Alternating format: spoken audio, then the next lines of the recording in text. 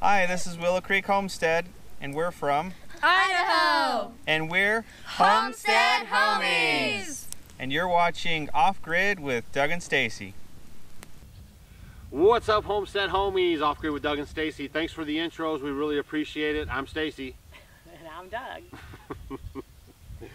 So you guys, you know, we're working on the garden area. We're going to be catching you guys up to speed. We're a little bit ahead of you guys on showing you. We're trying to work through these videos, and so one thing that Stacy wanted to try.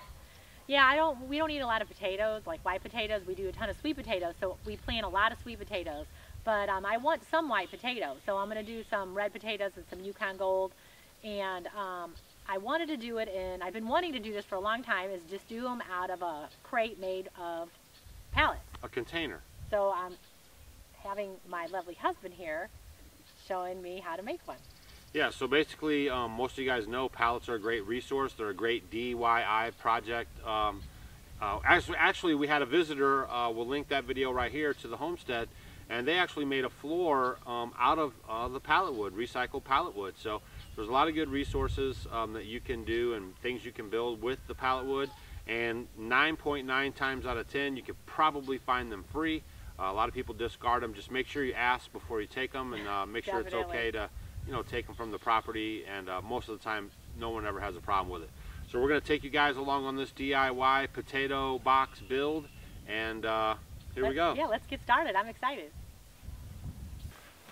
Okay, so we're getting our pallets together out of the pile of pallets that we were sitting on, and there's a couple things you want to consider when you're building something like this. A is, see this pallet behind me? That's a blue pallet. You don't want to use anything with paint on it or any kind of treatment on it when you're having it in contact with your food, okay? Most pallets are made from super raw material and they aren't treated. It costs extra money to treat things, so then they have to pass that on to the customer. So you're usually pretty safe, but just miss, you know, obviously the obvious. You can see the blue paint on there. The other thing you want to consider when you're getting your pallets together for this project is that you have the same size pallets. Pallets come in a lot of different shapes and sizes, so you want to find 4 that are going to be very close to the same measurements as square.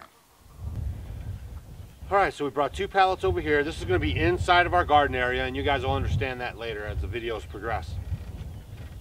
So what I'm going to be doing is using some of my wire that I've, this is recycled wire that I've used on other projects. I always, if I ever take my wire apart, or, you know, I use it for something, and, you know, I always try to wind it back up because I'm always reusing it. And this wire is invaluable on the homestead.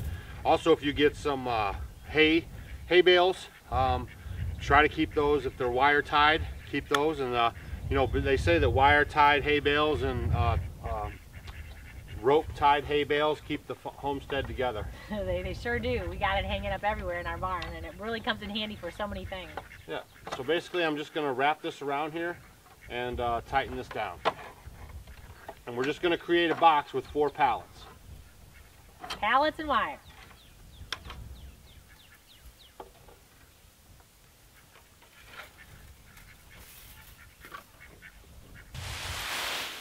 Now that we have our 4 pallets put together for our do-it-yourself, no-dig potato bin, we're going to get some free leaves from our property.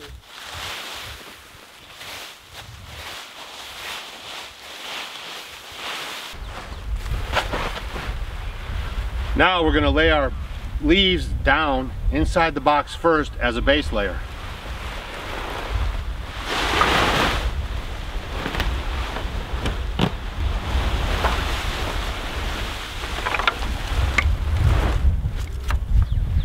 Now we're going to use, you can either use straw or you can use hay. So we have some hay that has been used by the sheep, and they spread it out over the ground. So we're going to repurpose that, and it also has a little manure in it, and just, that's right. So we're going to go rake up some of that now, and then we're going to put it in here, and then we're going to show you how to continue on in the project. All right. Now we're going to repurpose this hay from the sheep earlier, and we get an extra bonus of some added manure for our potatoes.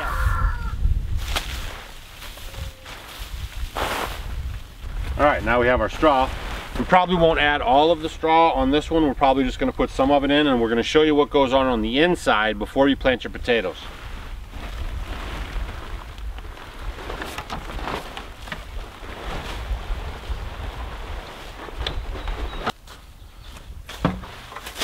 So what we've done is we've opened up the interior and we've created a cavity. So we're going to fill this in. We have this dirt, it's compost dirt. So we're going to put this in here now, and then we're going to show you what's next.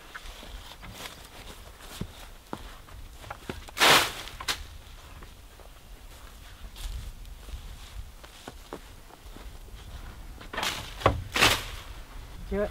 So once you have your potatoes, you usually cut them about a day in advance so the wet side dries off. It gets like a callus on it, like you get on your hand. And then you plant them with the eye up. So we're just going to lay those around the dirt.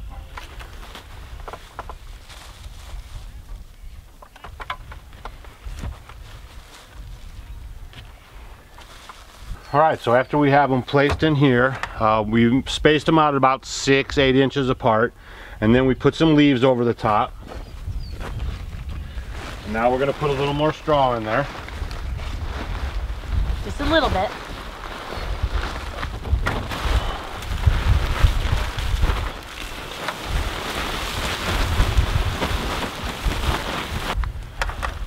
And we're just going to make a nice little blanket for them. Alright, so we have all of our stuff in there. We covered it lightly. You don't want to cover it too much. So then what's going to happen is, keep it down over there.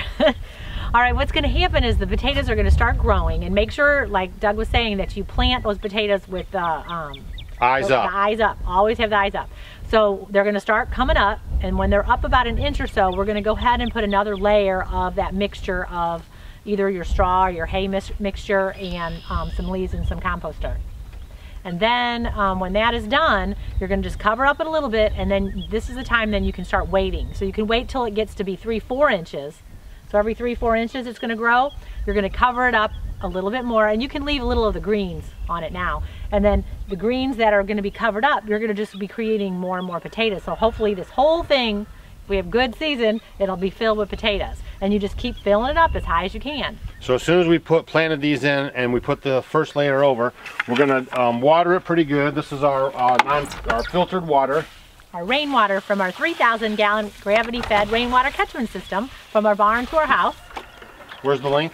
It's right up there. So we're going to show you guys videos throughout the growing time, and you'll see at the end of the season when we harvest this how well it really works. And as we're growing in our garden this year, we'll be able to show you as we're adding on. We'll be putting that in some of the videos that we're doing around the garden. And another point that I want to make about this is, you know, for years Doug and I were doing potatoes just in the ground and digging them, and in the heat of humid summers here, it's really takes its toll on you. So something like this just seems like it'll be so simple for us, and all we have to do is open the door and then get our potatoes out pretty much. One of the philosophies that we do try to keep here is aging in place. So as we get older, we're trying to simplify our methods so that way harvesting the food that we grow for our health becomes a lot more easier. Don't forget to check us out on Facebook, Instagram, and Twitter. And on May 7th and 8th, we will be talking at the Bakers Creek Spring Planting Festival in Mansfield, Missouri. So check that out. Yeah, we'll try to leave a link down below if you want some information on that, and we hope to see you there. Otherwise, we'll see you on the next video. See ya.